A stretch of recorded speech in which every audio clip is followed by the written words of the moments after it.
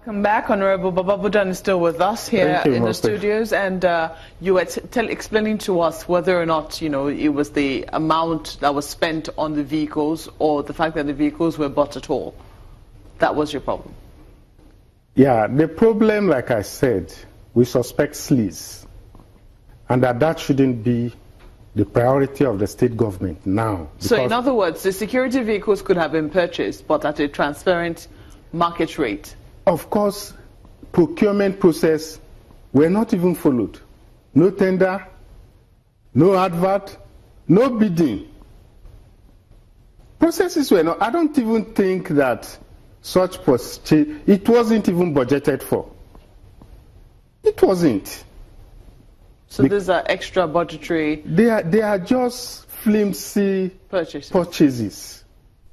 But would you say that Kogi State has a big enough security problem for vehicles to be purchased for the security operatives? To me, the security situation is just been aggravated. But of course, there has to be security problem issues when civil servants, people are not paid, in an environment that people are pauperized. In fact, like I'm talking, it's really tensed in Kogi State. Workers are not paid. So security is a big issue? Security is an issue. But you will not support, are you saying that you will not support the purchase of vehicles for political appointees?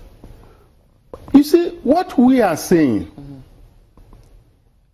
the purchase of vehicle is being used to aid sleaze. It shouldn't, okay, like I said, for a state, at this time, that some workers are being owed for upward of 9-10 months at the state, then at the local government, 25 months, you make purchase of vehicle a priority, purchase of vehicle to ministries whose workers have not been paid, purchase of vehicles to local government chairmen whose workers have not been paid, purchase of vehicle to paramilitaries that are even richer than the state. They have their vehicles. But our abuse, processes were not followed. There's a lot of circumvention because the main aim was sleaze. Did you bring this to the notice of the government? Of course, when we petitioned them to the anti-graft agencies, they are aware. What was their response? Of course, their response was to make some adverts. They were not direct on the point. In fact, I am surprised when I heard the SA media talking about just 110 vehicles. I have a list here. They have bought over 200 vehicles, running 300 vehicles. So in conclusion now, would you say that, how do you intend to see, or how do you want this matter to proceed in terms of the purchase of vehicles? Of course, we have asked the anti-graft agency to make a forensic look at their finance book.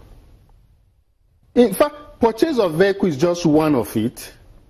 What we are saying, the anti-graft agency should come to Kogi State, particularly in this regime of change, where they claim, or the president claims, to be fighting corruption.